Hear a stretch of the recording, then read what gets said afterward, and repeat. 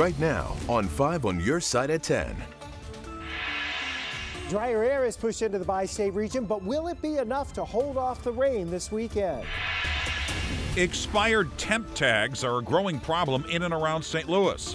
As our I-Team finds out, even some leaders in office are breaking the law. Allegations of bribes in exchange for tax breaks, all within St. Louis city government. Mr. President, you plan to resign your post? No. Why not? I'm not resigning.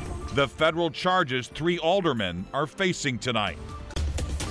Good evening. Thanks for being with us. I'm Mike Bush. Ann Allred has the night off. Today, President Reed and Alderman Boyd resisted calls to step down. 3 weeks ago, Alderman Collins Muhammad resigned because he was under federal investigation. Our political editor, Mark Maxwell, was in the courtroom today when all 3 men pleaded not guilty. Whispers and rumors swirled in City Hall for weeks after John Collins Muhammad resigned under federal investigation. But few people expected when federal prosecutors showed their cards in court, those charges would reach the second most powerful politician in the city. U.S. Attorney Hal Goldsmith brought 7 criminal counts against 3 St. Louis Democrats in federal court Thursday afternoon. Both pay-to-play schemes set forth in the indictment relate to the defendant's acceptance of cash payments and other things of value in exchange for their official acts in providing commercial property tax abatements. FBI special agents focused on 2 plots of vacant land, both owned by Mohammed Al-Matan. The feds dropped drug and money laundering charges against him after he turned government informant, a mole who wore a wire in private conversations. The undercover recordings of literally hundreds of meetings and telephone calls, court-ordered search warrants and phone orders. The 66-page indictment names Al-Matan John Doe and claims he gave Collins Muhammad 10 grand in cash, a cell phone, and a free car in exchange for property tax breaks worth up to 300 grand.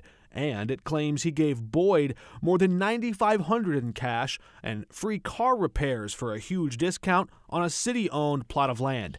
Additionally, it claims he gave Lewis Reed more than $18,000 in cash and campaign contributions while he tried to steer city contracts to Al-Matan's business and shepherded the tax breaks through the Board of Aldermen. Mr. President, you plan to resign your post? No. Why not? I'm not resigning. Won't it hurt the public trust to stay in this post while you're under federal indictment? No, an indictment doesn't mean that you're guilty. The judge forbid Reed and Boyd from speaking to one another during the trial, but a lone exception carved out for while they conduct official government business on the record in public at City Hall. The 7-count indictment now threatening to cast a long shadow of suspicion over city officials as they prepare to dole out hundreds of millions of dollars in federal COVID funds. Back to you. The Board of Aldermen is scheduled to meet at City Hall tomorrow morning. Alderman Joe Vollmer will preside over those meetings until further notice. We continue our team coverage of this story tonight with our Robert Townsend. He spoke to a longtime supporter of Alderman Jeffrey Boyd, plus he has reaction from fellow aldermen. Robert's live outside City Hall. Robert. Mike, from shock to disappointment, today I heard it all when I talked to people about the allegations Boyd, Collins Muhammad, and the Board of Aldermen president are now facing. My reaction would first be wow, okay? Because he's done a lot of good things in the neighborhood. Northside resident Belinda Alexander is talking about her 22nd Ward Alderman Jeffrey Boyd. She's stunned after hearing Boyd, St. Louis Board of Aldermen President Lewis Reed, and former 21st Ward Alderman John Collins Muhammad have now been indicted on federal theft and bribery charges. But I'm having a hard time believing that he's a good guy in my book. Horrible shock, big shock, earthquake-sized shock. The explosive bombshell sent shockwaves across the community and among the Board of Aldermen. I was busy doing my work for my constituents, and all of a sudden all of my technologies started blowing up. Collins Muhammad suddenly resigned last month. A big question now, should Reed and Boyd step down? I think they need to look at where they're at and make that decision on their own. And despite the allegations, there's still support for the embattled alderman. I take all of this as allegations at this point until my colleagues have their day in court. I'm going to stick by him to the end. We rode around for several hours thinking lots of people would have a lot to say about this. Surprisingly, though, a majority of folks told me they were either unfazed or did not have any comment. Live downtown, outside City Hall, Robert Townsend, 5 on your side.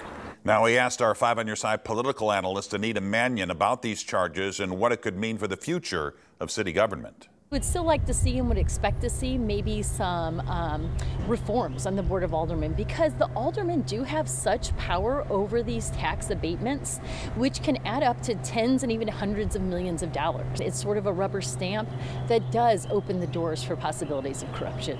Alderman Boyd is looking at the most prison time, up to 55 years for all 4 counts. President Reed could be looking at 15 years, and Collins Muhammad could get 35 years. They could also end up paying fines, but it's unlikely that they would get those maximum sentences if convicted. This is a story we will continue to follow and update as we learn more. We'll have more reaction from residents and St. Louis City leaders on KSTK.com. And you can also get breaking news alerts and updates just by downloading the free 5 on Your Side app. Some breaking news right now. Officers are at the scene of a standoff in East St. Louis. This is a live shot from the scene right now. Police say shots were fired around 7:30 tonight. The suspect then ran into a home on Piggott Avenue. The St. Clair County Sheriff's Office and Illinois State Police are helping local police to try and get him out of the home safely. We do know 2 other people are inside, but we don't know who they are and if they're in danger. We're in contact with police. We'll let you know as soon as we learn more. There are too many other schools, too many other everyday places that have become killing fields, battlefields here in America. President Biden tonight calling on Congress to enact stronger gun laws following several mass shootings. He's pushing to renew the ban on assault weapons and high-capacity magazines. And he also wants stronger background checks and red flag laws. He says this is not about punishing responsible gun owners. This is not about taking away anyone's guns. It's not about vilifying gun owners. In fact, we believe we should be treating responsible gun owners as an example of how every gun owner should behave. The president also talked about repealing immunity for gun manufacturers and addressing the mental health crisis. The U.S. House is expected to talk about a bill that would ban assault weapons as early as next week. Tonight, we're learning more about the motive in the latest mass shooting. A man walked into a hospital in Tulsa, Oklahoma yesterday. He killed 4 people, then himself. Police say he was targeting a surgeon who performed back surgery on him weeks ago. Authorities say he was armed with 2 weapons. One was an AR-15 that he bought just hours before the shooting. This shooting and others have many pushing for more gun laws. Last week, a gunman killed 19 children and 2 teachers at a school in Uvalde, Texas. And last month, 10 people were killed at a grocery store in Buffalo, New York. Tonight, 1 man is dead. 2 others are recovering after being shot during what appears to be a burglary. This all happened at a home in New Athens, Illinois. 5 on Your Side's Travis Cummings went to the area where the Major Case Squad has been stationed all day, and he joins us now in studio with the latest. Travis? Hey, Mike, this all unfolded just before 11:30 this morning on Golden Rule Mine Road in New Athens at a rural home. You have to take a long dirt road to get there. Neighbors say this type of thing just doesn't happen in their area. Investigators say they are doing all they can to find who's responsible. This is an unusual event. Shocking, in fact, that someone was actually shot and killed for this type of an incident. Multiple units and the St. Louis Major Case Squad lined up outside of a house on Golden Rule Mine Road for hours in rural New Athens, Illinois, where deputies found 3 men, 50, 47, and 25 years old, shot outside Thursday morning. One of the men died. Another was airlifted to a hospital in St. Louis with critical injuries. The other by ambulance with non-life-threatening injuries. One of the 3 men lived here. It appears that the victims interrupted a burglary where the suspects came out and confronted them, and then the shots were fired. Officials say the suspect got away in a blue or gray Chevy Lumina with a yellow light on top. Captain Bruce Fleshman with the St. Clair County Sheriff's Department leading the investigation says in his decades of experience, he's never seen a burglary go this way. Normally burglars run away. and they're not in daytime. I mean, clearly this is a rural, remote area, so they felt safe, I guess, during the day.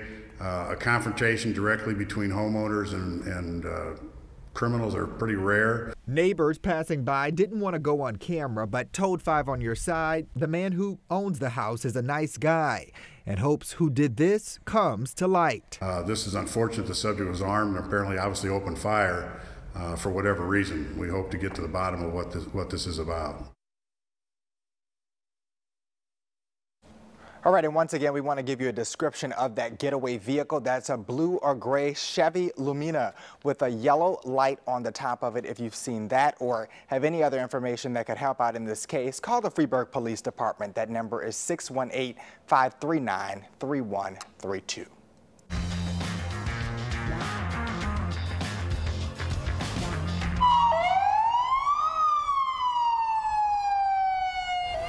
Haulers were moving into town for NASCAR tonight, and there are big events happening all weekend. Tomorrow is Richard Petty Day.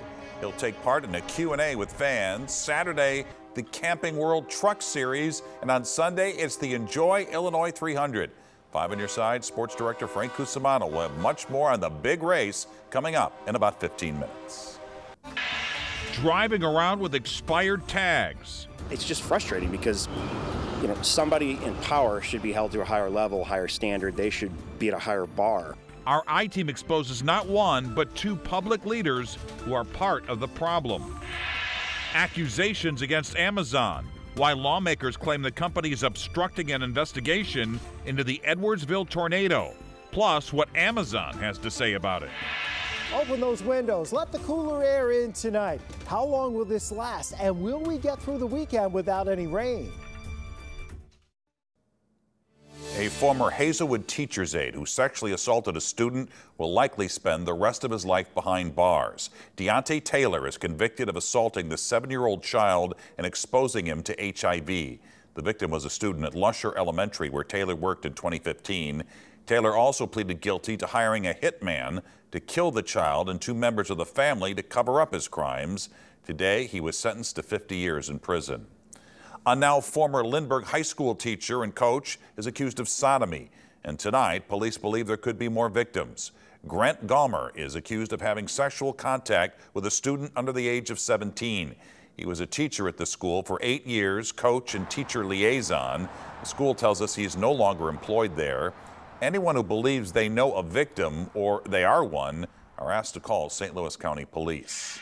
Well, viewers contacted our I-Team after noticing a St. Louis alderman and a county administrator not playing by the rules. 9th Ward Alderman Dan Gunther and St. Louis County Executive Sam Page's Chief of Staff, Cal Harris, both drive cars with expired license plates. Tonight, the I-Team's Christine Byers tells us what they had to say for themselves and what police are doing about it. If somebody isn't following the law with something so simple as tags, why are they going to be filing a law with anyone else? Andrew Polachek is talking about 9th Ward Alderman Dan Gunther. The alderman drives this old pickup, and as you can see, the tag expired in 2019. You can't expect a normal citizen to particularly do the right thing if you can't see your leaders to do the right thing. Drive down any street in the St. Louis area or any parking lot, and chances are you'll find some expired tags and expired temporary tags, just like the alderman's. In fact, we visited a half-dozen random parking lots in St. Louis and St. Louis County and found expired tags at every one.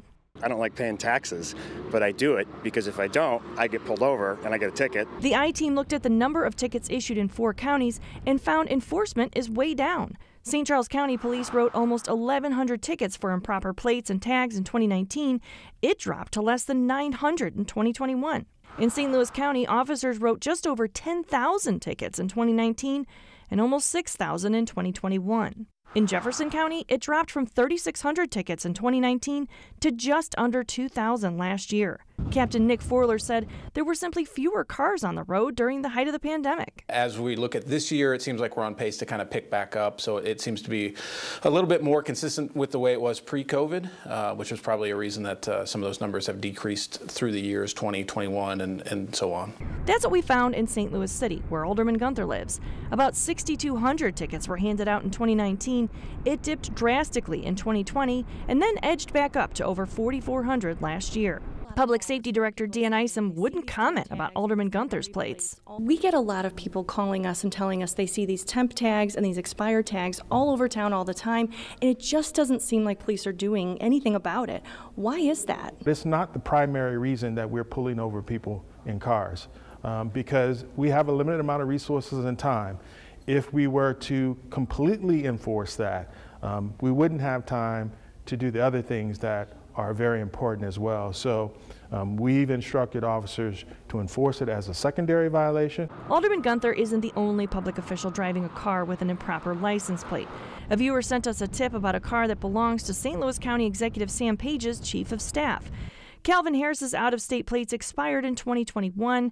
Page's spokesman told the I-Team Harris is in the process of getting it licensed in Missouri. The I-Team spotted Alderman Gunther's pickup just this week, parked in front of his home with a flat.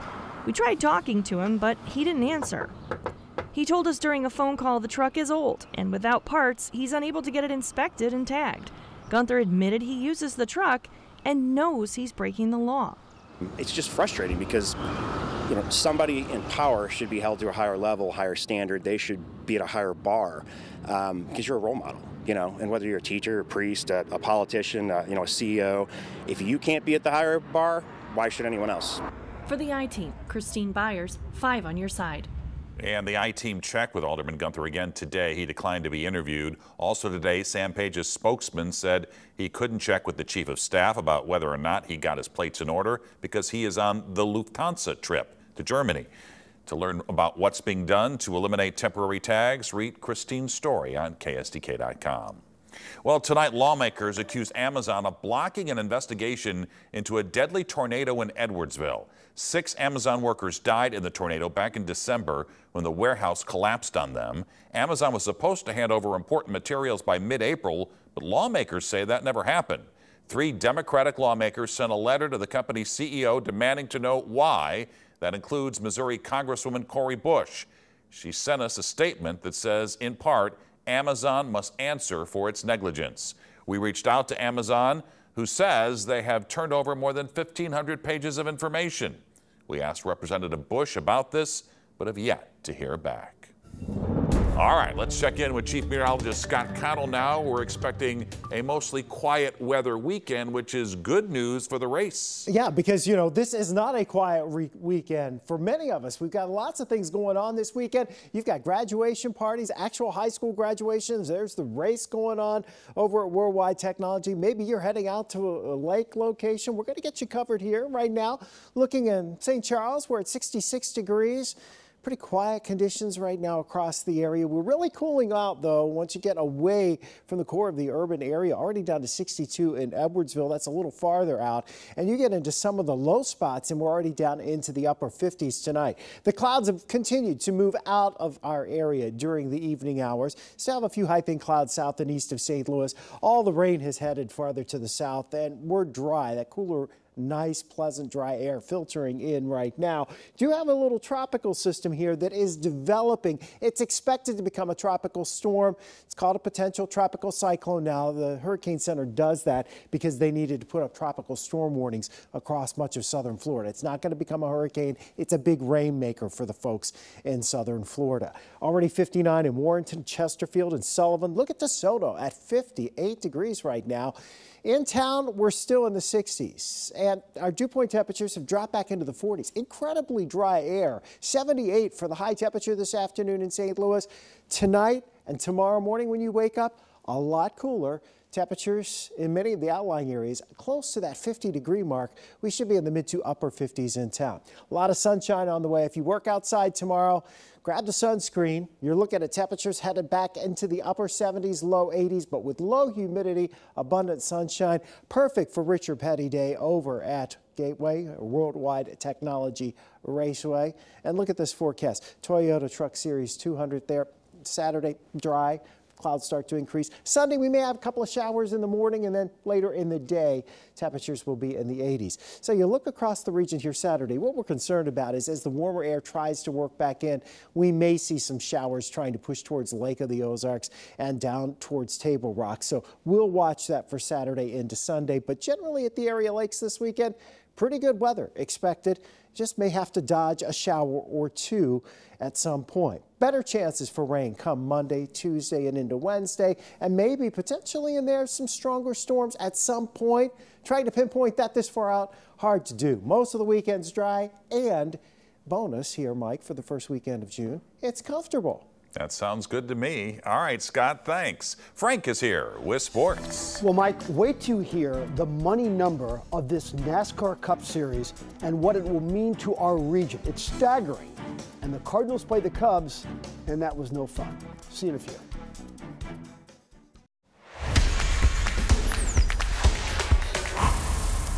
Folks, the big difference between the Cardinals and the Cubs is the Cubs rebuild and the Cardinals reload.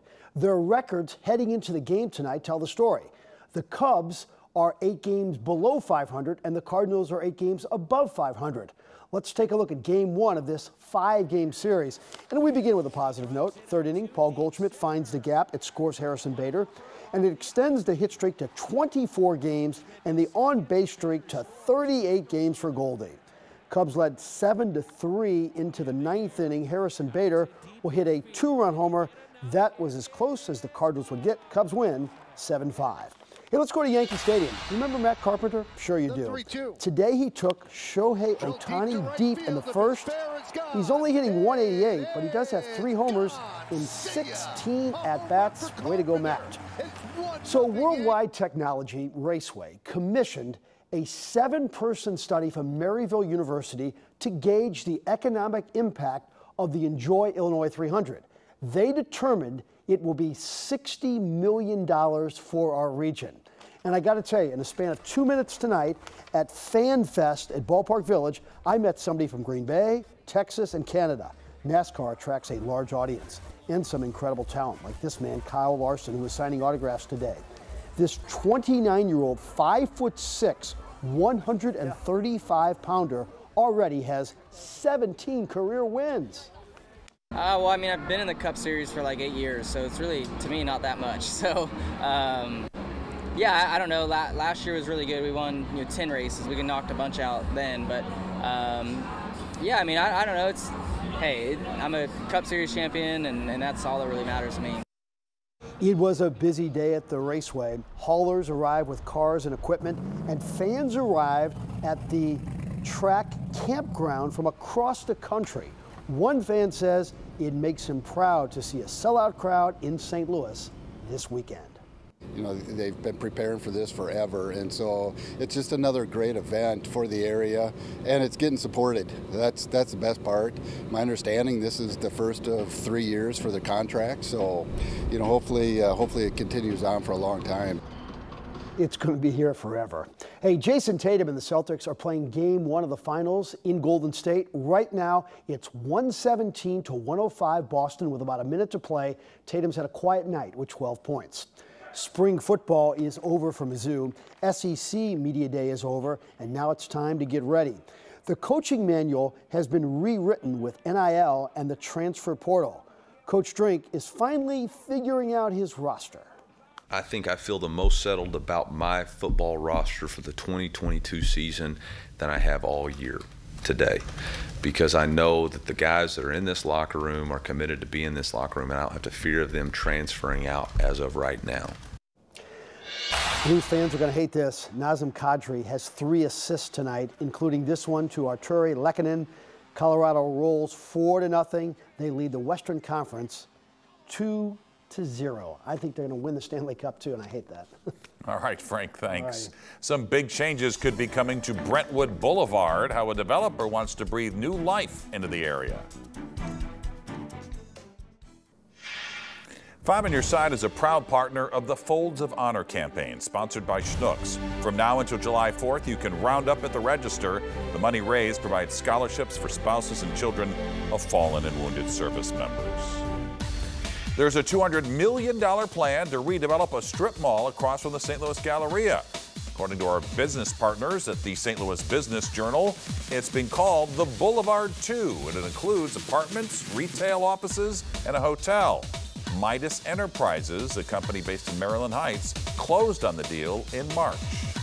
Kids under the age of 5 could get a COVID vaccine shot by the end of this month. The White House expects vaccinations to start as early as Tuesday, June 21st. Of course, that depends on FDA and CDC approval. The FDA is meeting about the vaccine for young kids in 2 weeks.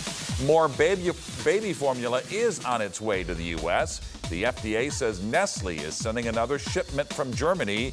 It should hit store shelves over the next 2 months. Other flights with formula on board are coming into the U.S. in the coming weeks.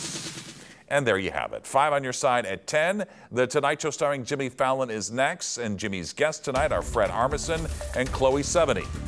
Start your day with Today in St. Louis beginning at 4:30 a.m. Have a great night. We'll see you tomorrow.